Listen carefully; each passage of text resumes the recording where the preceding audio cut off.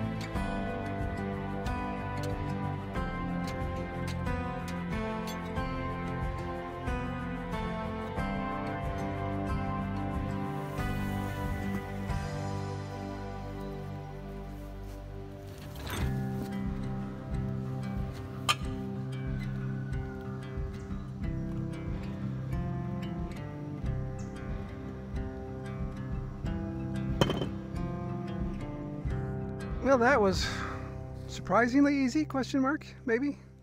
Yeah, so obviously had to cut the bolts there. Pretty much figured those U-bolts were not going to come off. They were definitely corroded up pretty badly. But see, with a little bit of reciprocating saw with a metal blade, came right through it there. Now, some of you are probably commenting, Troy, why don't you use a torch?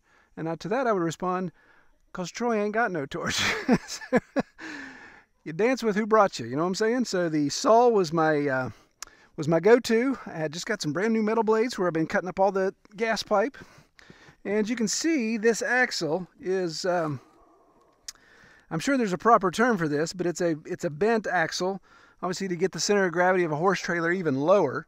So the tray, the spring shackles, all that sit lower. But that's what I'm actually grappling with, is how to install the trailer or the axle on this trailer. Do I build it the way, or set it the way that it was on the horse trailer? This thing is pretty heavy. So that it makes kind of a U shape. That would give the chicken coop an even lower center of gravity. But the concern I'd have is that I want a little bit of ground clearance underneath so the chickens can get under for shade, or if they, for some reason an aerial predator would be harassing them, they could get under it and kind of tuck away. So I'm not quite sure if this, what are we talking about here? About 6 inches. So 6 inches of drop versus 6 inches of rise as it rolls down the driveway here. To install the frame, the new frame we're going to build on top of the axle this way versus the way it came off the trailer. So that's what I'm grappling with. Again, 6 inches when it comes to center of gravity isn't going to be that big a deal, I don't believe, especially since I'm not going to make the coop very tall. So I think it may be worth doing that. So another question you may be wondering is, do I plan to incorporate the leaf springs back into this axle that came off the trailer, or actually are still on the trailer? They didn't come off. The axle came off the trailer. And my answer right now is going to be no. I don't think I want to mess with putting any leaf springs on this. And the reason why, of course, is we're not going down the road. We're not going to be going fast. We're going to be going at a snail's pace, first gear in the side-by-side to move from point A to point B. And to me, I kind of liken it into a hardtail motorcycle. Those of you guys that have ridden hardtails, they're a little tough on the tailbone on some speed bumps and stuff. And I may bounce these chickens into next Saturday with hitting a big bump, but I don't plan on going fast. So if I'm going slow, crawling, I think a direct attachment of the frame to the axle will be okay. And of course, the only bounce we'll get will be from the flex of the sidewalls of the tires. Comment below if you think that's a super bad idea, and give me a reason why. Don't just tell me, Troy, that idea sucks, because your ideas always suck. Give me some reason behind it and let me know what you think. So again, for those of you that watched the other video, the story behind this trailer is that a tree fell across it and bent the front axle. Where we can see that pretty clearly there, how that flat tires played out. But I believe it got both axles. So this would be what I consider the good side. See this almost 90-degree angle here? Now, step over here with me for a second. And you can see we still have the 90, but this really kind of curves up some. So I think there's a lot of stress here that bent this way a little bit. So I believe if you look at, let's go back here, the face of that hub is pretty perpendicular to the bottom of the axle. So if you drew a line here, it looks perpendicular to the base of that axle. Now if you come over here and do the same thing, negative Ghost Rider, we've got a line going this way, and then the angle's really kind of out. So I believe we still have a bent axle, but I don't think that's a showstopper. All right, so let's lay this out so we can get some perspective here. It's all about perspective. And I'm going to turn around so I don't give you the old butt shot. This thing's about, if I had to guess, I'd say about 60 pounds. So it's a decent axle. So the width of the axle between the two bends, inside dimension there, is 64.5 inches. So that's a little over 5 feet. If the chicken box is a little over 5 feet wide, then if I decide to install the axle with the bend down, then of course the box fits nicely down into that U, and I can come straight up from there.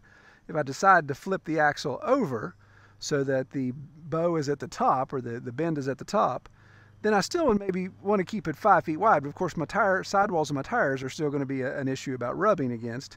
So I want to stay within that wheelbase. Now I could obviously do like a trailer, build the box within the wheelbase, but then come up and go out to where instead of having fenders, the chicken coop would actually be wider and kind of have a knot shape over top of the tire.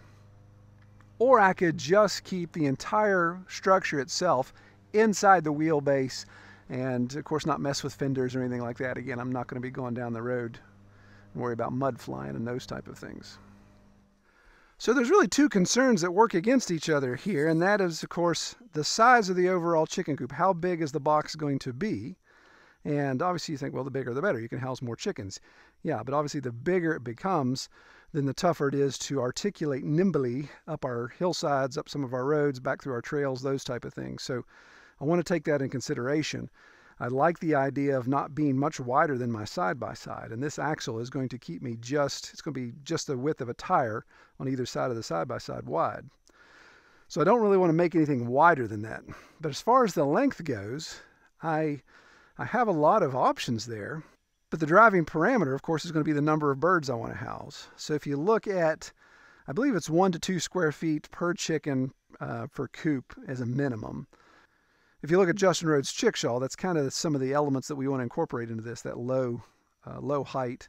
Obviously he's getting much more density in his birds than 2 square feet, even 1 square foot per chicken, I believe. I think he may be right at 1 square foot a chicken. So we've got 52 chicks plus our existing layers. I'm thinking 60 to 65 is what I want to build. So that, of course, would be a 60 to 65 square foot building. So if we're going to be 5 feet wide and 10 feet long, that's 50. If we were 5 by 12, then of course that's 60. So in my mind, I'm thinking somewhere around that 12 foot in length range. So I know some of you are probably thinking, Troy, stop talking, start building. Come on, man. This is a YouTube channel. Get on with it. Well, in all honesty, I'm still trying to figure out exactly how I want to build this, and I really value your guys' input.